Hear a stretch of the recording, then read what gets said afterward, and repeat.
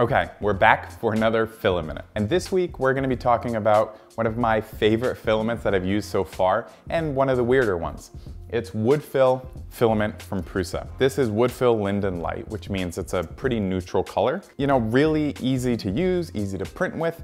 It has a nice texture to it, so when you print, the layer lines kind of disappear for the most part, not on everything, but if you design the part right and print it right, the layer lines kind of disappear. One of the first things I printed with it was this bowl.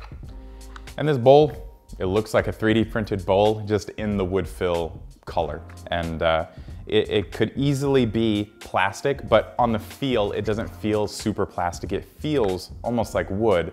It looks cool though, my wife likes it, so that means I like it.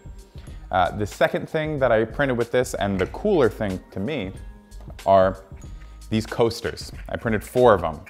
You know, 1, 2, 3, 4.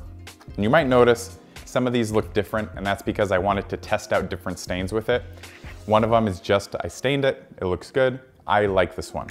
The other one is, I stained it and put like a floor sealer on it. It's supposed to give it a little bit of shine, and I thought, if it will work on a floor, it will work on wood filament, which it kind of did. But the problem is it made it look more fake because it has a shine to it that real wood doesn't have unless it's, you know, processed. The other 2, these are fails.